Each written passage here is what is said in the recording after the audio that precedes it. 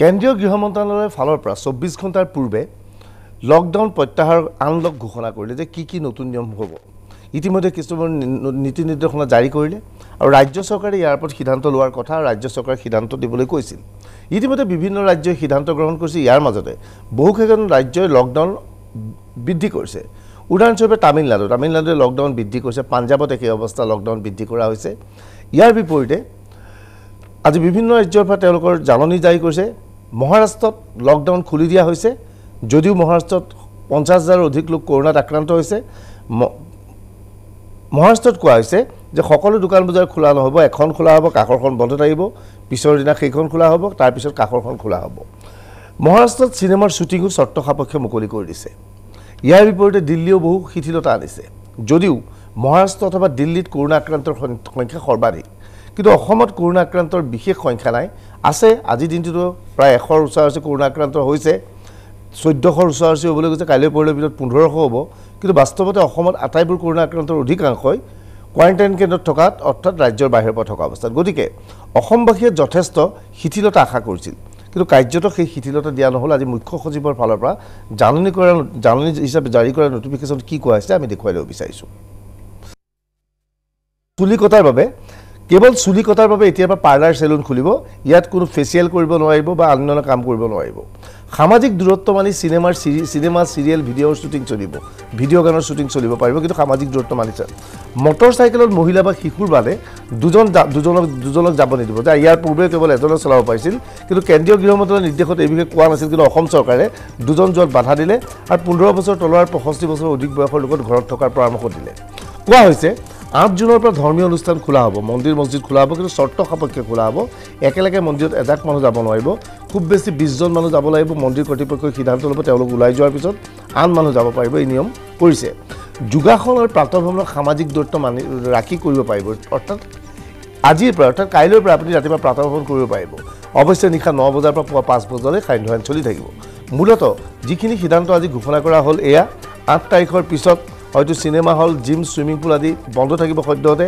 8 তাৰিখৰ পিছত জিম খুলি দিব পাৰে, শ্বপিং মল খুলি দিব পাৰে, কিন্তু শিক্ষানুষ্ঠান বন্ধ থাকিব। জিম, শ্বপিং মল সংক্ৰান্তত এতিয়াও কোনো সিদ্ধান্ত নল'লে, যিহেতু কেন্দ্ৰীয় চৰকাৰে কৈছে এই সিদ্ধান্ত 8 তাৰিখৰ পিছতে গ্ৰহণ কৰিবলৈ কোৱা হৈছে।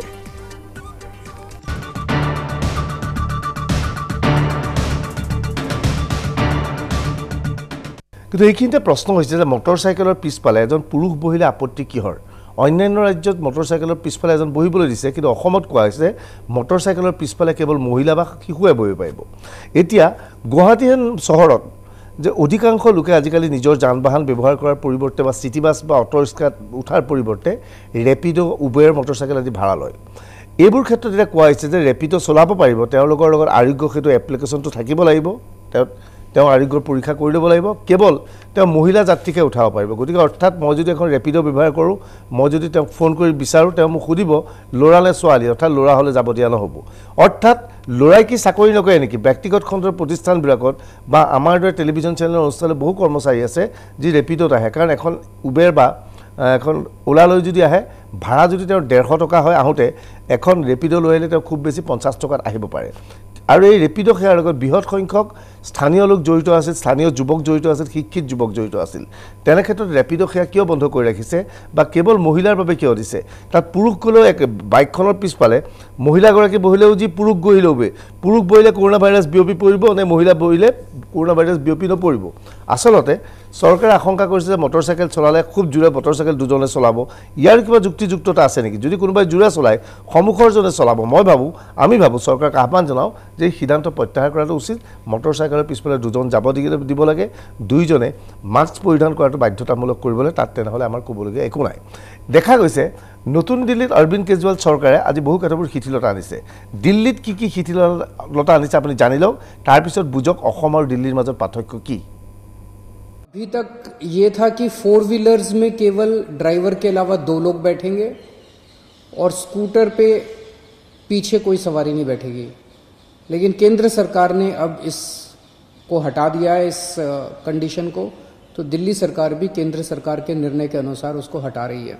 मार्केट्स में अभी तक हम लोगों ने ऑड इवन लागू किया था कि एक दिन ऑड दुकानें खुलेंगी, एक दिन इवन दुकानें।